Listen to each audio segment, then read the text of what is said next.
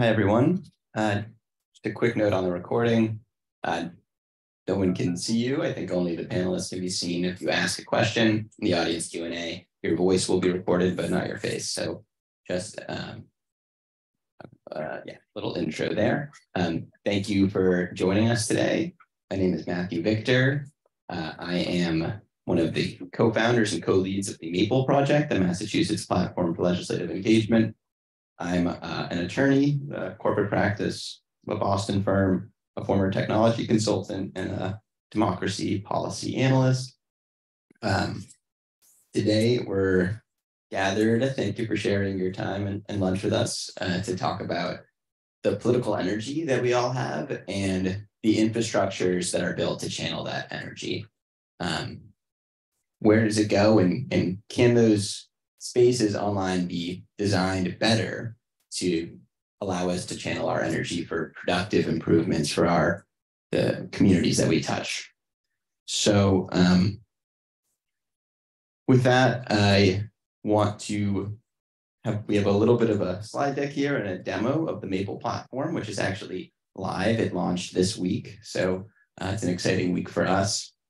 And we'll be talking about state and local politics, I think, primarily. So on that note, we don't have to do a show of hands here, but I encourage you to think to yourself whether you know who your federal representatives are in Congress and the Senate, and whether you know who your state rep and senators are. And also think about whether you've shared something on Twitter or Facebook or Instagram about politics, about your political feelings, and then whether you've submitted testimony formally to the legislature in our state, or have you communicated with your legislator formally somehow. And I think that little thought exercise illustrates some of the dynamics that we'll be talking about today. And I'll jump into a quick demo of the MAPLE platform. But first, I want to call out the MAPLE developers. So the MAPLE platform has been built over the last 2 years by entirely volunteer group of developers and project managers and marketers. Over 40 people have shipped code to the MAPLE platform. That doesn't count our project managers, designers, and so there's been thousands of hours of entirely volunteer time put into this, and I'm really indebted to that group, really, especially because I can't code myself, so really need their help.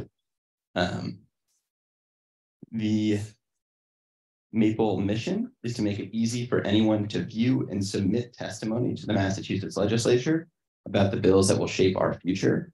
And a quick note about Massachusetts is that our state does not publish public testimony, and our legislature has exempted itself from public records laws, FOIA requests. So altogether, it can be difficult at times to understand who our legislators are listening to when they make decisions. Our goals at MAPLE are to create a public archive of legislative testimony, to standardize and demystify the testimony process so that people understand how they can make their voices heard, and to foster an online space centered around learning and sharing about pending legislation. So with that, I'll hop into a quick demo. This is our little homepage.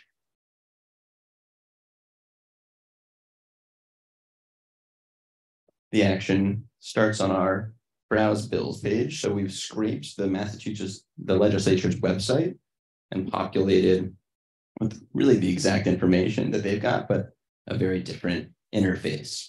So we have all the bills here. We have tools that allow you to sort by different criteria. So you can find the bills that are interesting to you. You can search, you can filter by committee and co-sponsor, and find things that are interesting to you. Every bill has its own page.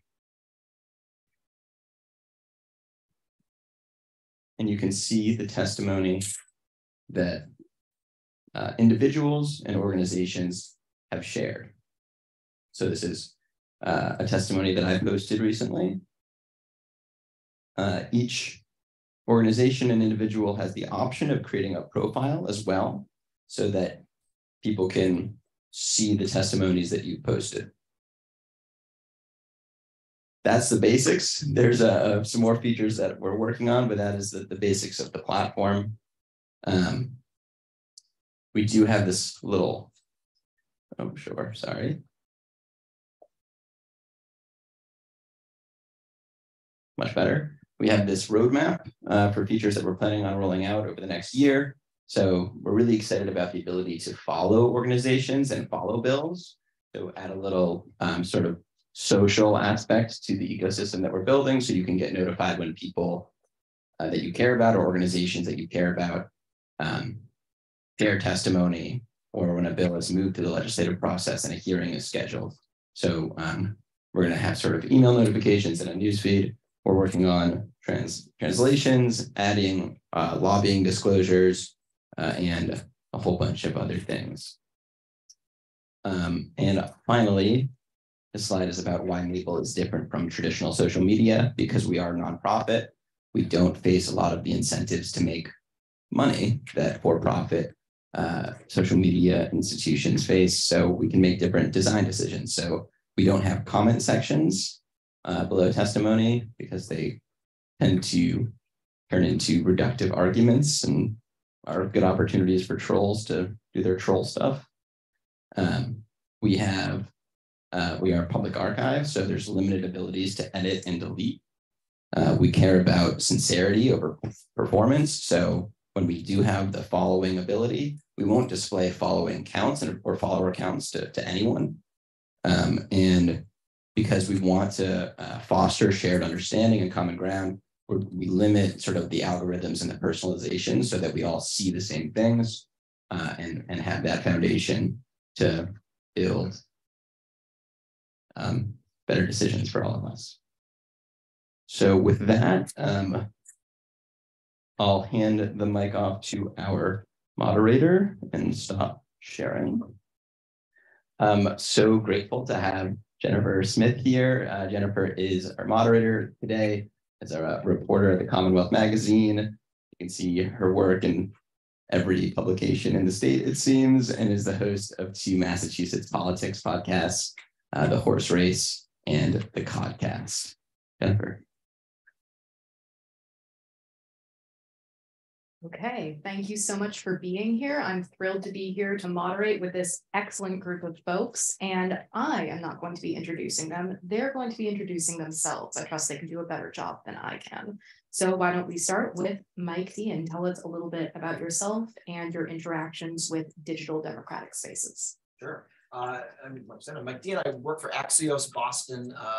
Axios is, of course, a national, international news organization, but over the last few years, been focusing on city-based newsletters. I co-write the Boston version of that, so it's kind of a mix of top headline news down to what to do this weekend and everything in between, kind of a magazine-style thing, potpourri, as I like to call it. But that's what I do now. But for a long, long time, I covered the State House in Boston for WGBH News, as well as the State House News Service prior to that. So I spent about 15 years in that building, really just in the trenches, covering what these lawmakers do, who calls the shots, and like you were saying, who they're talking to and what's influencing the decisions that they make.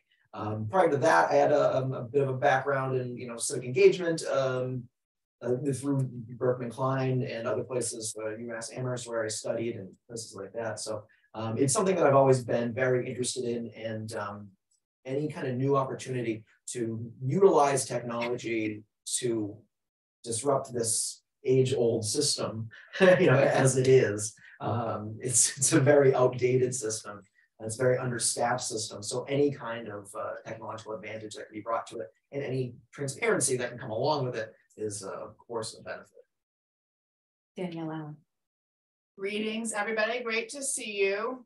I'm Danielle Allen. I'm a professor of political philosophy and public policy here at Harvard, and director of the Edmund and Lilly Staff Center for Ethics. When folks ask me what I work on, my answer is always very simple. It's just democracy. past, present, and future thereof with no question mark at the end of that. And I come by that commitment super honestly. I'm just from people who have loved and fought for democracy over generations. My granddad helped found one of the first NAACP chapters in Northern Florida in the 40s. That was taking your life into your hands. And my great grandparents on my mom's side helped fight for women's right to vote in the early 20th century. My great grandmother ended up as president of the League of Women Voters in Michigan in the 30s. They still have a little sort of pocket size rules of order for running meetings actually from the 30s. So I grew up in a universe of people committed to democracy. It was sort of the air and water that we breathed. I kind of took it for granted. That's until the point where I was watching my own generation come up in the world. And my parents' generation, everybody sort of more or less moved up, but in my generation, we've experienced what I call the great pulling apart. So here I sit, professor at Harvard, tenured professor. That's literally one of the most privileged positions of the entire universe. Like, forget Jeff Bezos or whoever else. It's like, for freedom and security, like scarcely anything compares. And I have a brother who's a corporate executive, but I have dead cousins. So, and not in ways I can feel at peace about: substance use disorder, homicide, things like that. And so at a certain point, I started pulling my work in the direction of justice reform to try to pull things back together so a whole cohort could move forward together, and quickly realized that even where we had bipartisan solutions, you couldn't get them through because of governance dysfunction.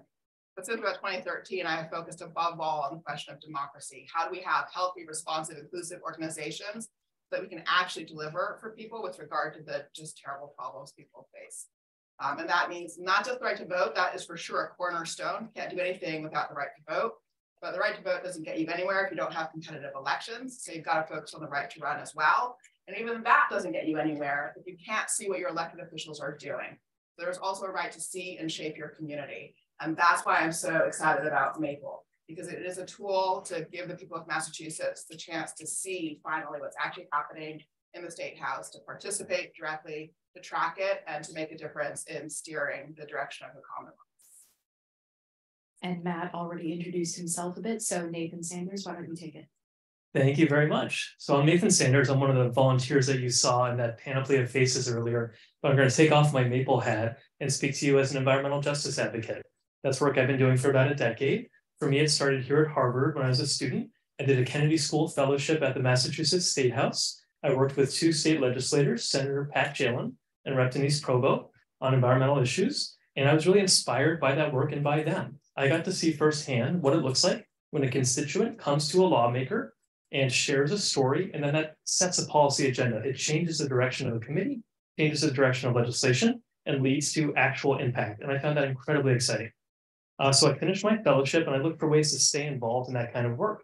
So for about a decade now, I've been working from outside the building as an advocate with great organizations like the Mystic River Watershed Association, like the Massachusetts Rivers Alliance. One of the things that we've done together is lobby for a bill that would make it law in Massachusetts that when a sewer operator discharges sewage, spills sewage into a river, that they have to tell you about it. And that was not law before, but it is law now. After 8 years, we got this law passed, and now that's a requirement. And that was inspiring to me too. I got to see what it looks like for an advocacy community to mobilize on an issue that's really important to them, what it takes to get people to reach out to their legislators and become part of the conversation, and to see success, to see a law passed. But there were also frustrations in that too. I also got to see what it looks like, how hard it is to get people to mobilize in that way, how hard it is to help them understand how they can have their voice heard in this somewhat arcane process that we have in our state and other states today. And I also got to see what it looks like when you're sort of shadowboxing, when not every side of an issue is on the record and sharing their opinions in a public forum, and you're left trying to make an argument, knowing that other voices are not being exposed to the public and may not be accountable in that way. So in 2020, I came here to Berkman Klein as a fellow and was looking for ways to help advocacy organizations do this kind of work better and more efficiently. Had the great fortune to meet Matt, to work with our group of amazing volunteers with Code for Boston, our host at Northeastern University, Dan Jackson from NuLawLab, and to create something I hope will be really impactful for all of us as citizens, and for all the advocacy groups that are trying to represent our interests. Matt, would you like to add anything about your relationship to digital democracy specifically?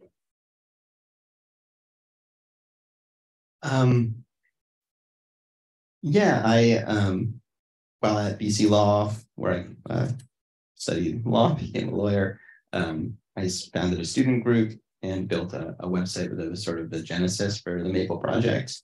And I think seriously about the online institutions that we all interact with. And I think this is a little funny, but I'm just very online. And I think I sort of bring that perspective of knowing how online communities work and like seeing the potential to do really incredible things. But I think a lot about how I'm on a website that's designed to show cat videos, trying to express my political feelings, and it seems obvious that it's not set up for success. Okay, well, let's get into this with this group of very online people. Danielle, you've written and talked at length about the importance of digital democratic spaces specifically, but also democratic infrastructure in general.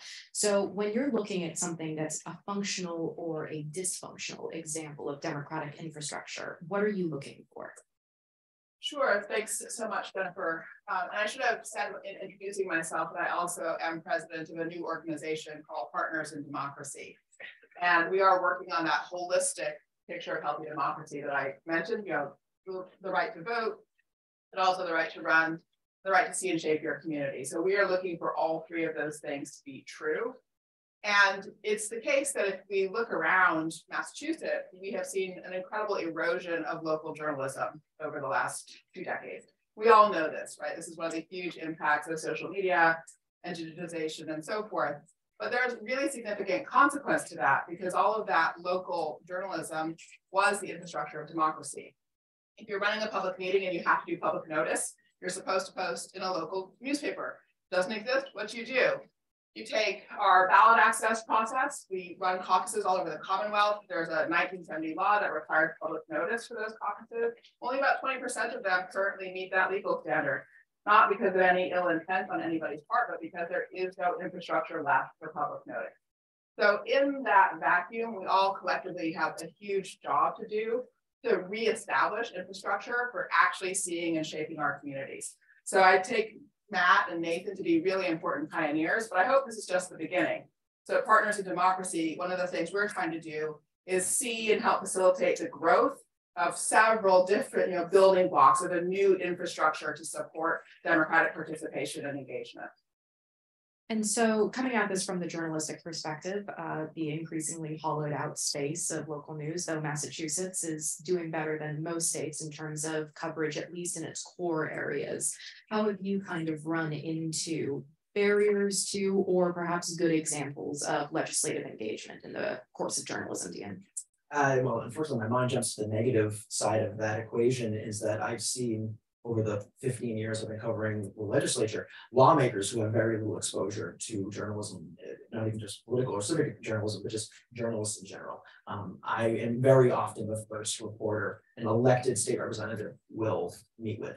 And it happened rarely, and then became more increasing as the years went on. I will go get coffee with a new rep because I like to just introduce myself, and they'll say, you know what? I don't think anyone covered my race. And they got elected to the state house without a single word being written in their local newspaper because they don't really have a local newspaper. We can go into the corporate reasons of buyouts and shifting and who's getting which weeklies are going out of business and which dailies are getting kind of hollowed out. That's a different story. But one thing that isn't really talked about that much is that we have almost a certain kind of media illiteracy among the lawmakers themselves. And that has become kind of shocking. They're very good at social media, in a way that 15 years ago a lawmaker may not have been. That is how they're connecting with their constituents. That is how they're getting there. Much more direct without the gatekeeper that the media traditionally would play. In Massachusetts, on the more positive side, however, we do have a lot of people covering kind of the upper echelons of what's going on. The rank and file aren't getting covered, and not at home, not on Beacon Hill. But the leadership really is. There is, when I talk to reporters in other states, sometimes they find it remarkable how much coverage the Speaker of the House, the Senate President, the Chairman of Ways and Means gets a weekly basis from what's like Commonwealth, the State House News Service. And then the rest of us are kind of, I'm, as an alumni of one of those publications kind of kept going, because you find out very quickly that is where the decisions are being made. And it's almost impenetrable to a certain extent to get at those leadership positions. You just don't know what is going on. So Matt, speaking as someone who's not in academia nor actively practicing journalism, you mentioned what it kind of feels like to try and express yourself politically online. What does it feel like to watch the discussion of what governance looks like online? Does it feel like something you can access or no?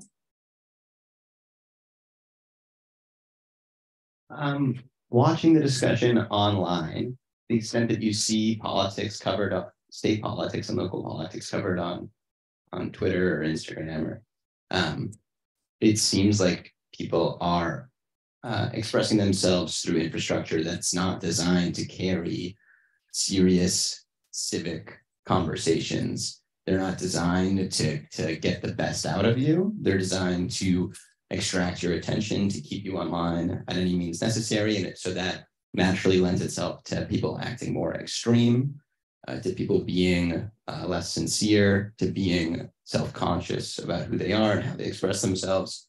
And I see an opportunity. The expression in the civic tech world is that social media is racing to the bottom of your brainstem, trying to get you to stay online by any means necessary.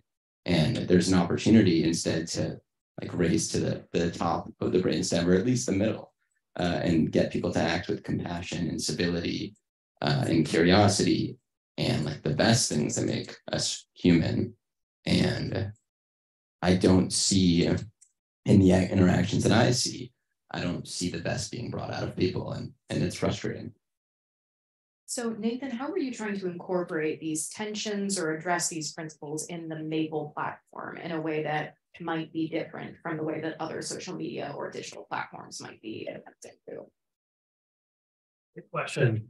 So let me try and answer that by first thinking about describing what the experience has been traditionally for an advocacy group to interact with the legislature, and then what it might look like in a way that could be more supportive of the right policy outcomes. So traditionally, the process for submitting testimony for the legislature is that you might have a training in your organization. You're informing your members about what the process is. That involves giving them the email addresses of staffers or committee chairs, giving them a template of letterhead that they can use to write out their testimony, giving them guidance, of course, on what your message might be and what you hope that they'll mirror when they share their thoughts with the legislature. And then you advise them to send that email, send your testimony in, and you caution them that they're never going to hear anything back.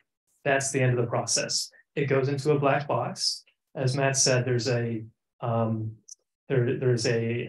exemption of our legislation from public records laws. So even those who may want to know more about what different views were shared with the committee actually don't necessarily have that access.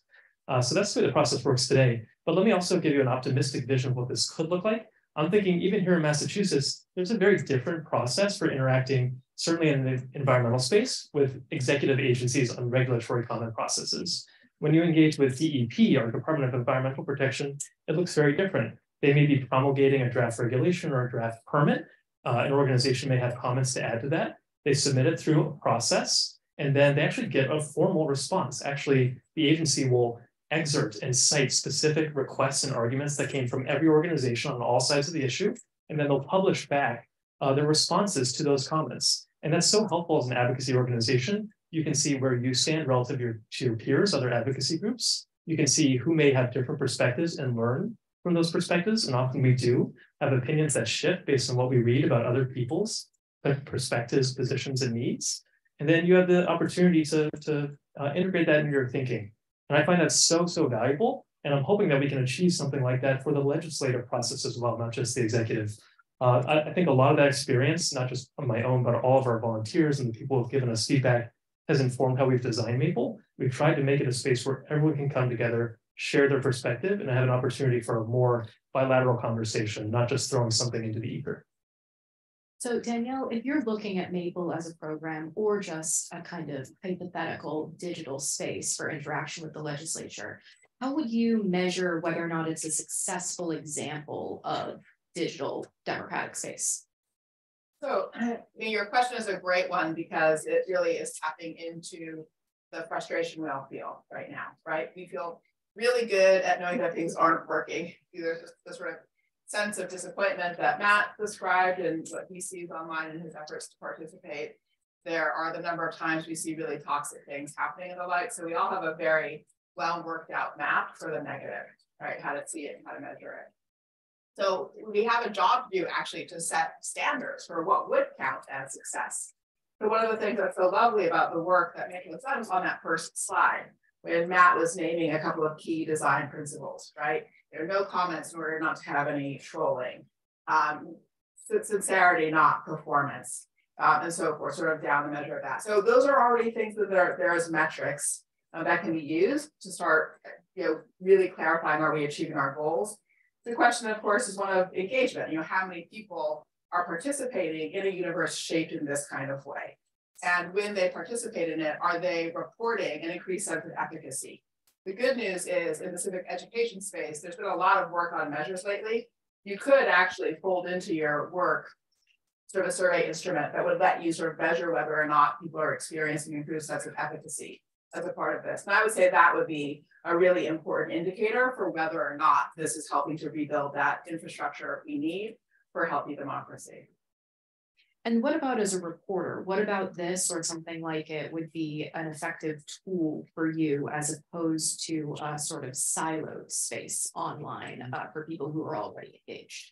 Yeah, certainly the ability to get to the bottom of who was testifying, but from a source building perspective, if your organization, I may not have ever heard of you, but now I know that you testified on this, very competent arguments for or against a piece of legislation, writing about that piece of legislation or that issue in general, I'm going to try to get in touch. That's just more of a self-serving way to get more kind of traditional journalism. But I'm thinking right now, I'm going to start linking to Maple links when I write about bill numbers, because there's nothing I hate more than a bill number that isn't hyperlinked to like either legislature's website at the very least or something of substance. Maple could be a fine, addition to that. But yeah, I think also when confronting these lawmakers, let's say there is, 1,000 pieces of testimony for one bill and it never gets out of committee. That's just another piece of ammunition where I can say, look, you have half the legislature co-sponsoring this bill. You have, session after session of people saying that it's on the agenda and it cannot get out of Ways and Means, which is one of the more powerful committees. Why not? And they never have an answer for that. But this will be one more piece of ammunition to say, and there's all this testimony on Maple suggesting that this is incredibly popular. Is that going to change the mind of those lawmakers? Maybe not. Is it going to maybe change the mind of some of their constituents? Hopefully. So that's really the game here, is if you're going to ruffle feathers, if you're going to really disrupt the system, it's going to take new people, and people voting against the people who are there now is the way to do it. So unfortunately, that's where we're voted in a lot of ways. So I'm so glad you brought up kind of looking at who's giving this testimony, because one of the things that you both incorporated was the individual and also the organizational aspects of it. So either of you can take this, whoever feels more comfortable with it. How are you thinking about the distance between everyone screams into the void equally versus there are some voices that might have more of an institutional backing that might be taken more seriously in a way that demands that they be separated out? That's a really good question, and something that we've struggled with for a long time. It also gets into the problem of identity verification. How do we know that people are who they say they are, if they are impersonating others, or if they are out of state or out of country and lying? Then that inhibits the ability of people to trust what we put on our website. So that's part of the calculation. To more directly answer the question, we believe that organizations hold like a more special place in society. They speak on behalf of more than just one person, dozens or hundreds or thousands of people. And so they should be noted separately. And so that's why we have a separate section for organizations. So people can more readily understand what these groups are saying. It also helps us fight against trolls and misinformation that might exist, because the organizations at the very least have a lot more on the line than an individual with a bank account. And We know the organizations are who they are because we check with the Secretary of State and publish records about incorporation. So that's the basics of the thinking there. And what about broadly the kinds of digital spaces that we already exist in? Most of them tend to be privately owned. What dangers did that pose that you were thinking of in looking at this as a nonprofit organization? And then I'll head over to Danielle about the bigger picture. Sure, yeah, when we think about our potentially special and privileged roles in a nonprofit organization trying to have a different model for engaging people at the legislature, we've taken that responsibility seriously, and we've looked for the ways that we can differently contribute than a platform like Twitter. I think Matt touched on some of this earlier, but for me, it's really about resolving this tension between the profit motive and scalability on the one hand and moderation on the other. As Matt was describing, a platform like Twitter or Facebook, they have the potential and they have a capitalistic incentive to serve 100% of the country and maybe 100% of countries, really engage everyone on the platform. And that restricts them in some ways in terms of moderation.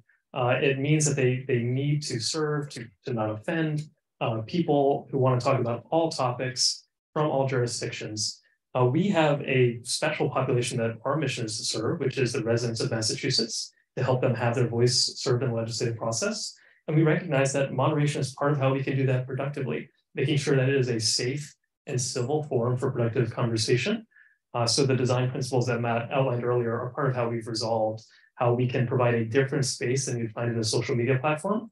And I think we're able to do that. We're able to make decisions, for example, about deleting and editing, decisions about privileging organizations over other users to have their visibility be representative of the communities that they serve in a different way than a for-profit social media platform would. And I hope over time we'll find even more ways to differentiate.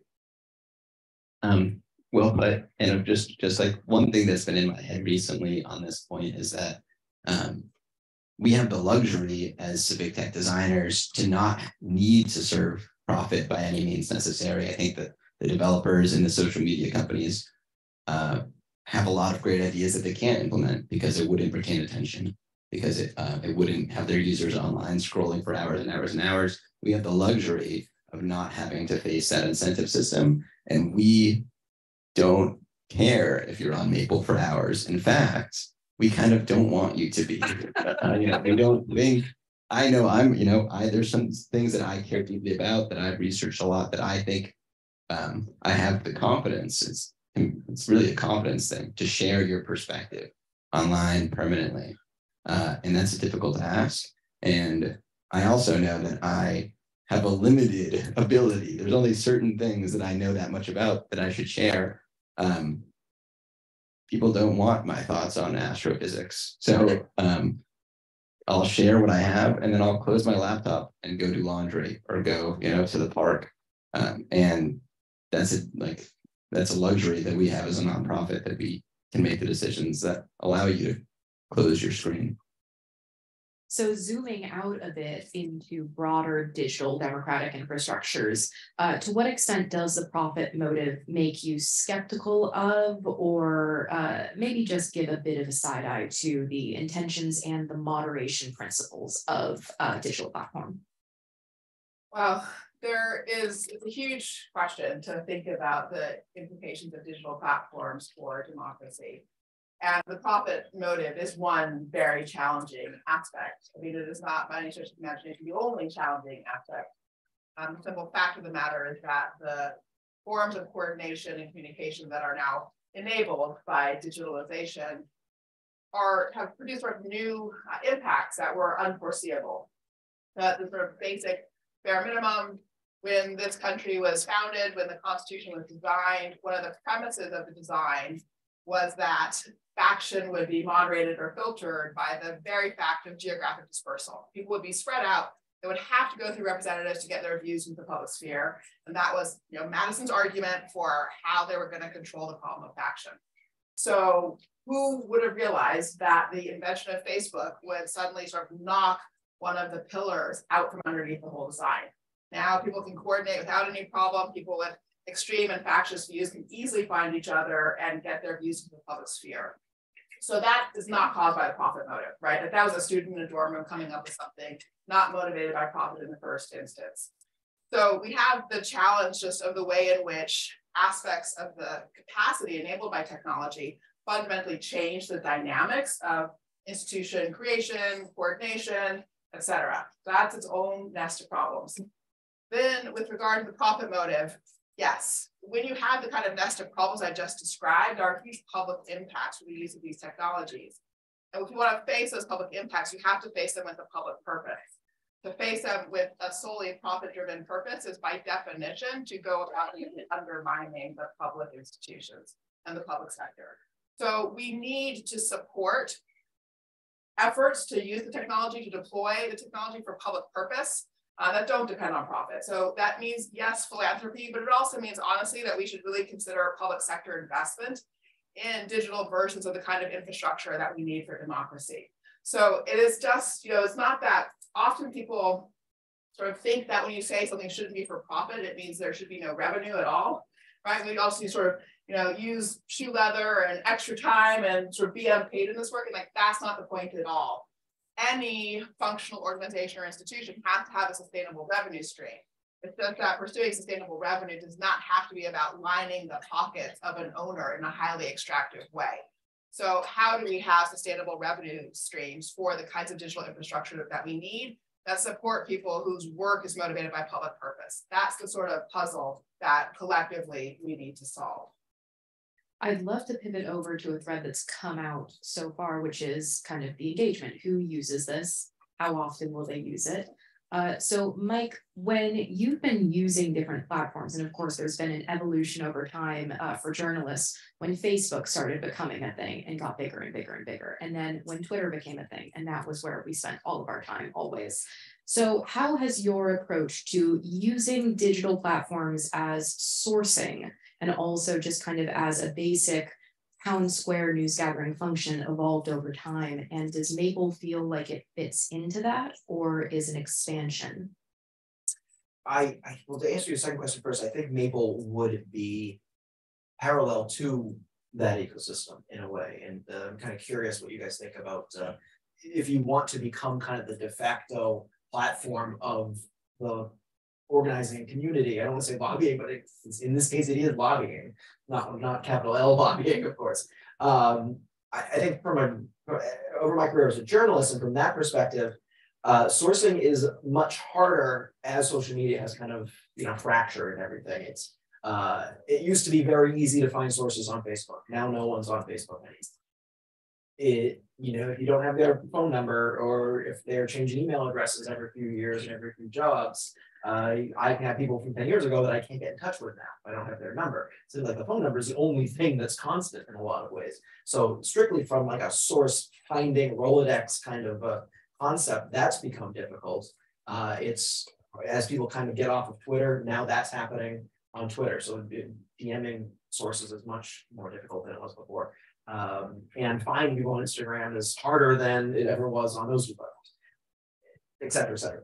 I think from finding out what like the tone of a topic is, how does Massachusetts feel about environmental issue X, that is still going to be there on Facebook to a certain extent at the real grassroots level. And it's going to be on other social media. It's going to be on Instagram, increasingly on TikTok, as TikTok kind of matures, if that sticks around. So the thing's possible, we'll check back into here and see if that's where that is. You can still find out what people are talking about, but it is increasingly more difficult to find those people who are doing it. That makes sense. Well, to Mike's point, where do you see yourself not just fitting into the digital ecosystem, but also as people move on and off of these other sites, how do you direct people to Maple when you're thinking about building engagement with this kind of increasingly fractured, and in the case of Massachusetts politics on Twitter, dwindling sorts of engagement? Where does Maple fit? It's a super interesting question that I think gets to sort of the blurring between politics and social aspects of life. Like increasingly over the years, watching presidential debates, they're presented in the same way that the Super Bowl is presented, the same narration and graphics. And I can't help but think about online, we're putting our political energies into a social platform. It's a round peg in a square hole. There is some entertainment that we can derive from politics that can exist on Twitter. But if you want to do serious work, you need to go to a place that is designed to carry serious political energy. And I think that communicating that people are going to the wrong place to do this is really important for us. Like you're trying to cut down a tree with a saw. It's just not going to happen. If you're trying to foster collective capacity to govern, and we're going to Twitter, like if we're trying to really see each other and walk in each other's shoes, we're going to a place where there's a video of someone buying expensive shoes and then comments about how could you buy such expensive shoes, all giving money to the shoe buyer to then buy more expensive shoes. That's like the ecosystem that is Twitter. And it's just a wholly different mission, quite literally. Their object is very different than ours. And so that's how I see it. Do you have anything you want to add on that one?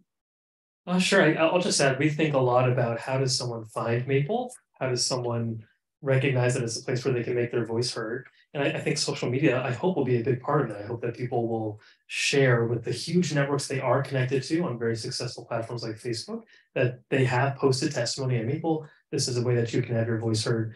But I hope that's not the only way they're going to find it. I hope that they may click on a link in one of my stories at some point. That would be fantastic. But what we're really focused on is engaging organizations, going back to that grassroots level of communities that are already connected with each other, often in physical spaces in the non-digital world, and making sure that they know Maple is a tool that I hope will be very useful for them for organizing, and that they'll choose to share with their members. I gave that example earlier of what it looks like when an advocacy organization trains members to interact with the legislature, and that's a very real example. I'm sure many people in this room have been through or even led a training like that. And I hope that in the near future, a lot of Massachusetts organizations will use Maple as the tool that they share with their members as a way to make it easier for them to accomplish that task of having their voice heard. If I could just throw something out, I made a reference to a guy in a dorm room. Right? That's well, Matt was a guy in a dorm room too, inventing something, and he also rightly recognized an appetite. There is an appetite and a hunger for clean, well-curated information. People know they don't have that. And we are currently running deliberative conversations, democracy deliberations around Massachusetts. And that is the highest registering issue over and over again. So there is absolutely an appetite out there for this. And so I do think that the engagement will come. Well, Danielle, how much of that appetite do you think is responsive to some of the things that we've all made reference to, which is the nature of opacity in Massachusetts? It can be a difficult political environment to break in on if you're trying to run for it, let alone trying to get the attention of a representative. So how much of this feels like a Massachusetts problem with a Massachusetts solution, and how much of it feels broader than that? So it is a broader problem, but every state has its own version of the problem. So there are specifics to Massachusetts that we should recognize, but, and you alluded in the first instance to one of the differences. Our news deserts are not as bad here as in other states. We do have them. So we're only like not bad compared to other states. When you get in the sort of community conversations that we are running, that is over and over again the top thing. We used to have a local paper. We don't have a local paper. Some people feel like they have access to national news. They do feel like they have access to top leadership coverage. But there's so much more to life and to political decision-making, which is an absolute black box. And people register that, even here in Massachusetts, where we think we're better off than other places. But in Massachusetts, that is then very much exacerbated by the opacity. So our news deserts may be not quite as bad, but our opacity is much worse. You know, we are at the bottom for transparency indicators compared to other states. We are at the bottom, literally at the very, very bottom of all the 50 states in terms of the number of contested elections. So to your point, you hope that maybe this information out there will help hold people more to account, or help constituents hold office holders more to account. Well, you know, if you're going to achieve that, you actually also need contested elections, which we do not have many of in Massachusetts. So that fact of non-competitiveness is the exacerbator for us, even though our local news desert situation may not be quite as bad as other states. And I think that leaves us with about 15 minutes for audience questions. I have about 75 more if no one's feeling engaged, but if you have one, raise your hand and we're going to have you project with your inner theater kid energy as loud as you can. Go ahead. Hi, thank you so much for speaking with us today. Really excited about the Maple platform and what it means for deliberative democracy in Massachusetts.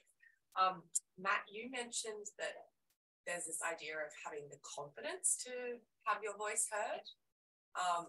And I think a number of the panelists, Danielle, you also mentioned this piece around capacity building and training people. I'd love to learn more about how Maple is building citizens' capacity to have that confidence, to share their story, share their lived experience in a way that resonates with legislators and will actually be taken seriously. So for those online, this is a question about how Maple will help build citizen confidence and capacity to participate in the process. I think that's one of the more like underrated problems that we're trying to tackle. I think about when even though I am highly online, when I open Twitter and I have something that I want to say, I still hesitate to do it, even though I know that it's going to be lost in the sauce of Twitter and no one's really going to see it. I still hesitate to do that, and so it's maybe 3 or 4x more intensity trying to do public testimony on Maple, where the environment is more serious, where you don't have you have limited capacity to edit or delete your testimony, so it is more serious, and it feels like I'm trying to flex a muscle that hasn't been flexed in a long time. And it's something that will take time, I think. Certainly we have lots of resources on our website about what meaningful testimony looks like, how it can be effective and how to draft it. So there's those resources out there, but they can only do so much. And I think that flexing that muscle will require some confidence, and certainly there are some people and organizations who have no limit to the amount of confidence, but for I think probably the majority, it's going to take some time, and it's going to take the understanding that we need it. We are the sum of the political energy that we put forth, and if we are not using our muscles, then we shouldn't be surprised when our collective capacity and the collective decisions that are made are not what we want. So I think that there are some design choices that we can make to allow people, to give them the ability, you messed up, you posted testimony on the wrong bill, we'll help you delete it. There's an ability to edit should you, oh my God, change your mind about something. There's the ability to edit several times to have your testimony evolve as you learn. So that's there, but I do think that it's a problem for people to sort of find their voices. I have one thing to that. I love this question too about building confidence. I'm thinking of that example I gave earlier of, you send in your testimony and you need to be prepared to receive nothing back. I think recognition really matters for building confidence. I hope that Maple can be a way that you can get recognition for your testimony, gives you the opportunity to share with others. You can see what you've said alongside other people and know where you're aligned and maybe learn something new. A lot of organizations try and build that kind of recognition today outside the legislative process. They will follow up with you and say, thank you for submitting this. It really mattered. They'll say 100 of our members did this, and it's really important that you were part of that.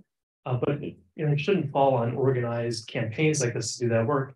I think by having a platform that provides that recognition directly can help.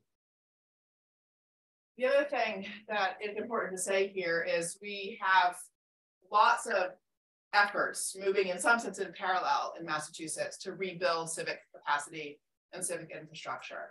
And this now presents an opportunity to bring those together. So another really important body of work in the state is around civic education. Massachusetts does lead the nation with regard to the policy paradigm for what we ask of schools for time spent on civic preparedness. So 2018, the Department of Elementary and Secondary Education passed new state standards, introducing a year-long civics requirement in grade 8, as well as the legislature passed legislation requiring before the end of grade 8, before the end of high school, that students participate in a nonpartisan student-led civic action project. So for the last 5 years now, this has been sort of building capacity among educators and young people in the state. And now that Maple is launched, we can bring these two communities together. So your next meeting needs to be the Massachusetts Civic Learning Coalition, all right? And they've got to get this into the bloodstream for all the work in civic education, because a new cohort would come up knowing that this is the place to go. And that would totally change the dynamic of participation in the state. Go ahead. Yeah, absolutely. Thank you so much. My question was actually exactly about that. Knowing the civic education work you've done, I'm curious about how targeted Maple is towards young people, and if that's like a group of people that you're looking to target, considering that a lot of young people are also highly online. I'm just kind of wondering where you see the youth engagement piece of Maple coming into play. So the question was on youth engagement in Maple. Yeah, it's another great question. I think currently you find that a lot of advocates are of an older generation leading these organizations and providing testimony. And that's so in the design choices we've made for Maple, we want to make it easy for people who are not so familiar with technology to use it. We're catering to a large audience, so we had to make some broad decisions, but we do plan on sort of integrating with existing social media, so you can tweet out your testimony, you can share it on different ways, and we have some nice little graphics that frame it pretty well. So shout out our design and UX team. They do amazing work. And yeah, I think that we could spend some more time to capture the energy of youth. But yeah, integrating with existing social media is probably our primary route. Any other questions back there? Go ahead. How do you see Maple, or outside of Maple, how would one advocate for making committee votes in both the House and the Senate public? Other opportunities to advocate for making committee votes public. I think this one might be a Mike Dean question. Yeah. Tell your lawmaker that that's what you want. There's no other way to do it, honestly. Leadership seems dead set against that. It does not, it's not a popular idea inside the building, meaning the State House. It would take a sea change. It would take transparency at the State House to become a real voting issue. And it never is, because statewide issues are very rarely ever the issue that people vote for state representative on. So I think there are opportunities when a new speaker takes power to really get the next speaker on the record about their commitment to transparency. That is the time to do it. The how is very, very difficult. It needs to be a groundswell of people saying, now is the time. You have the opportunity to do this, all 200 of you. It is now the time to act. I wish I had an answer about how to make that switch flip, but it's going to just have to happen at the right time. If I could follow up on that with Nathan and Matt, how did you think about the balance between kind of the empowerment of the people using the Maple platform versus the need for legislative buy-in? Is this something on the advocacy end or more something on the kind of push to change the central dynamics of the legislature end? Well, it's such an important question for us because, of course, we want Maple to be used by the legislature. We're trying to post testimony that will impact legislation and will be seen. And part of how we do that is just by aligning to the existing process. When you post testimony on Maple, it doesn't just go on our site. It also goes through the traditional channels of an email to the right person on the right committee. So it gets seen directly whether or not they ever visit the Maple platform. But nonetheless, we want the legislature to embrace this, to see it as useful. So we've been thinking a lot and having a lot of conversations with legislators about what features we have today or could build in the future would be useful for them. We know that right now in a lot of committees, it's not easy to get access to a compiled record of testimony, even when it's being delivered directly to them. There are technological issues, there are issues of cooperation, interaction between legislators at times. So we hope that there is a role for a public platform like this to make it easier for everybody, including legislators, and we want to be very collaborative and supportive of them in building that. I thought I saw a question back there. Go ahead. Yeah, so we know that social media is typically a pretty horrible place for for people who are women, for people who, well, not men generally, for people who are differently abled, for people who come from any sort of minority background, people of color. We also know that politics is often pretty white and male also. And so I'm wondering if you've thought about how you prevent inadvertently building upon and reinforcing discriminatory norms and practices that we see in these two spaces that you're pulling together. So that's about how to avoid replicating discriminatory patterns in this social media site as we see in others.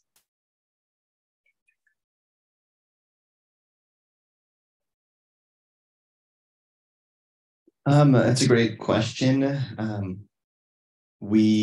First of all, we are trying to be as accessible as possible. So one of our priorities in our next rolling out is rolling out translation abilities. So we're doing manual translations of our entire website and in the top 5 languages from in Massachusetts to start. And I think battling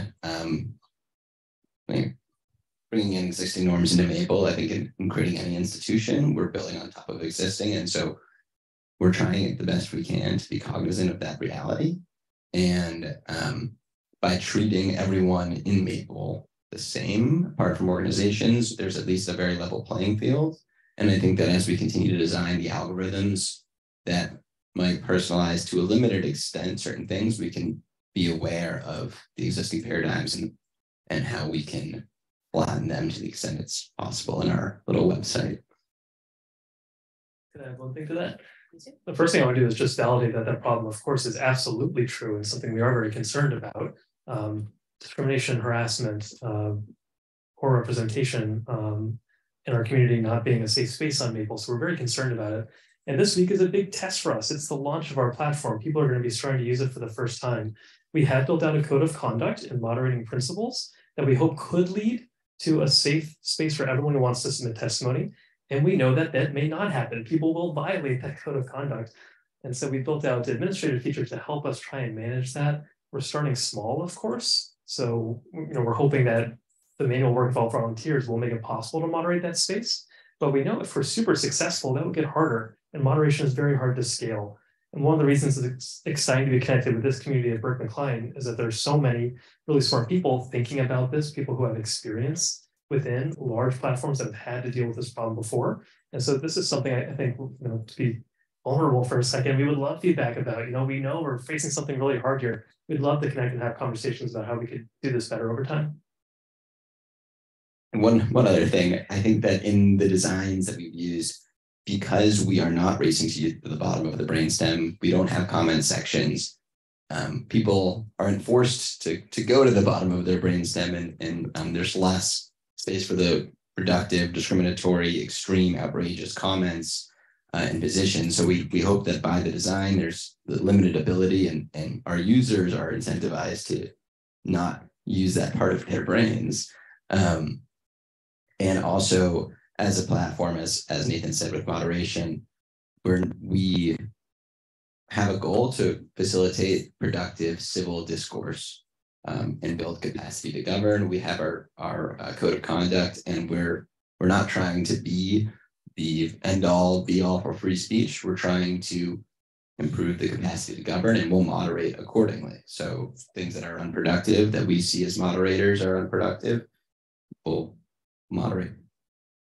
And on that topic, what is the balance that you're looking at between kind of resting on the technology, a certain level of automation, it connects with the legislature's existing website, versus kind of the manpower, people power that it would take to do the moderating, but also respond if there are questions, concerns, that sort of thing?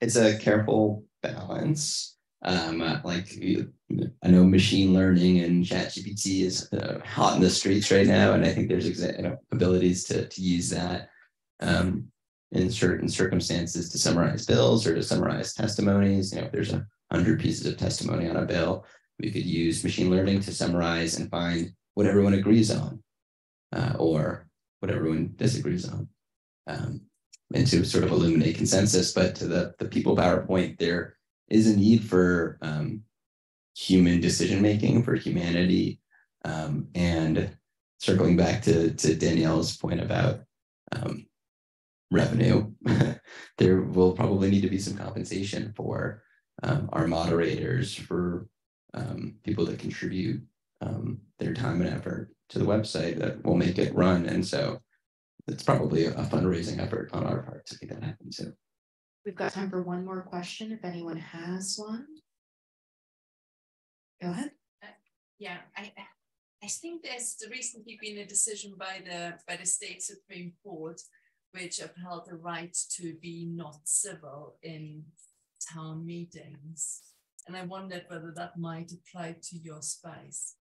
So this is a question about the recent High Court ruling in Massachusetts arguing that disrespectful discourse is also a valid form of participation in the public meeting space, and whether that applies to Maple's infrastructure. It's super interesting, and I feel like there could be like a bunch of articles about this. We are not a town hall, a physically government institution, so we have the ability to moderate and to prevent that stuff from happening. I think that's actually one of the maybe one of the important points we've missed here today is that there is for-profit digital public spaces, and then there's government spaces, whether it's online or in person, and the government has restrictions from the First Amendment on what they can do.